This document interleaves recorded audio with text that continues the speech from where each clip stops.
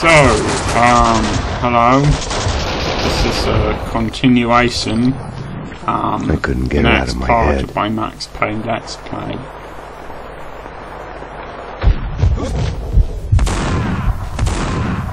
I got killed a lot on this Let's Play, so you're gonna see a few times where I've skipped ahead and had to basically die and then skip ahead to a time when I managed to succeed. Also used explosives for the first time. Not a sentence I say very often, but they are quite useful in this level, and I'm surprised I haven't used them previously. Okay, you really need to know this because I really needed to know this. In case you haven't looked at the instructions, just like I didn't look at the instructions, you can't choose an explosive and then press the button you normally press to fire your primary weapon. You have to fire the secondary weapon button in order to fire the secondary weapon. So there you go.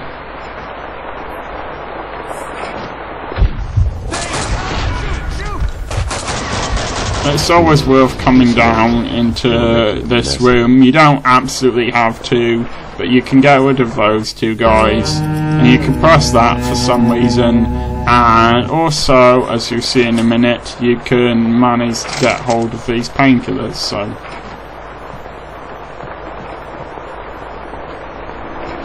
I hate this. I hate this. I'm not going in there. Come on, you baby. This is just like a ghost train for kiddies. Ooh, they're coming for us. Hell, we're doomed. Attack of the badly drawn cardboard badasses.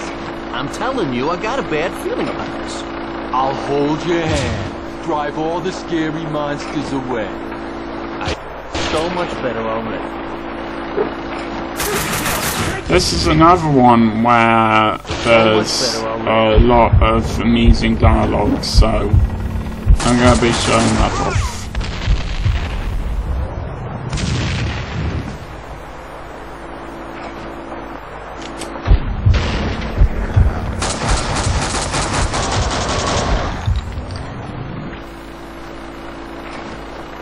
You know, I don't think I'm going to talk that much about this level during this level. I like this lightning with these clouds here, but yeah, I'm running out of stuff to say about the game, so... In the end, he's in this insane asylum toilet, and he looks in the mirror and sees the killer there. See, he's in the John, and he looks in the mirror, so it's like John Mirror, and he's the killer himself. Hey, I haven't seen it. Now you spoiled it. Thanks a lot.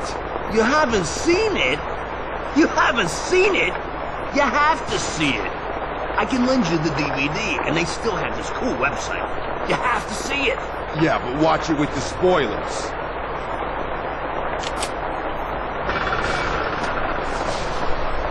So, it also mentions John Miller in the closing song, which you'll hear at the end of the game, the plays during the closing credits, which is by Perks of the Fall. They're not one of my favourite bands, personally. They're a decent rock band, but decent as far as I'll go. But I'll admit that, wow, Max sort of committed suicide there. Anyway, I still find that funny. What a terrible subject to laugh at. Sorry. But, yeah, they're an okay band, but that particular song is excellent. And if you're gonna get any of their songs at all, then I think it's perfectly fine to just buy that song on iTunes or whatever and ignore the rest, but that's just me. So anyway, the song at the end features John Mill as well. It's all sort of connected in this way. It's useful to have an extra look around here because there are a couple of places in this game, as this level, where you can find extra things. There! She's up there! Look out!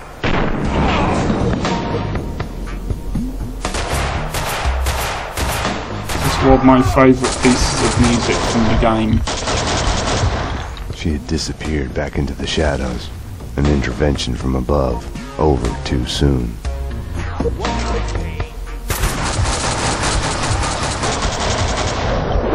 Unfortunately, it gets interrupted by my shooting at people.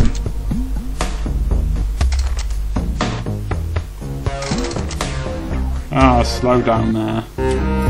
Darn it. I'm gonna have to fix the slowdown problem somehow.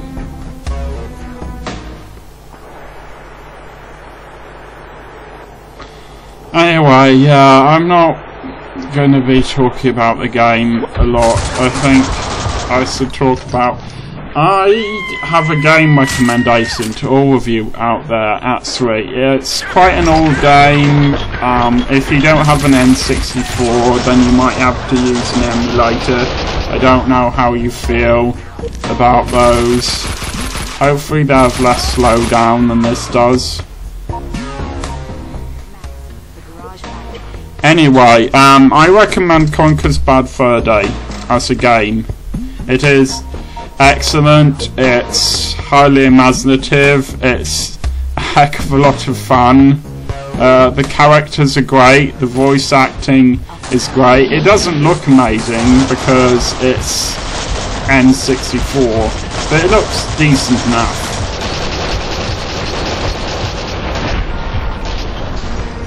Just showing off the van there, it does look a little bit like the cleaner's van, don't you think?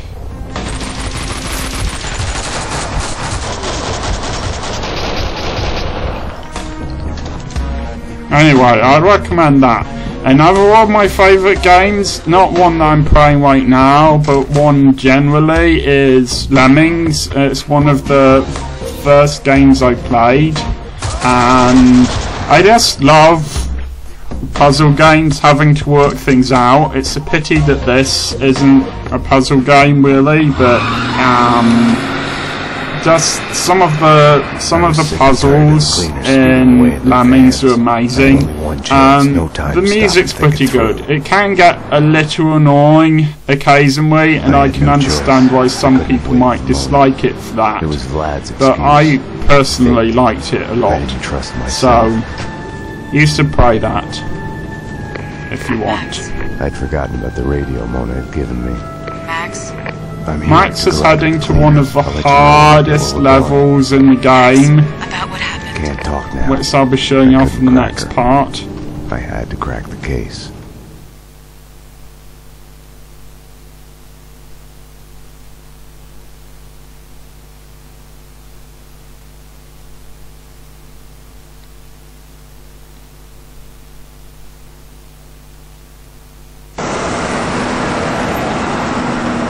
I don't have a lot to do for the next couple of days, so I might be uploading more often than usual. I'm on my way. Darn work situation isn't going that well, so... not a lot to do. Take it to the top floor. Yeah, with the rest of the evidence. Hey, careful with those red boxes, you'll blow us all up. I'll get the stuff from the van and meet you there. I think we're up to about the end of this part. I might as well say goodbye now, and I'll see you in the next episode.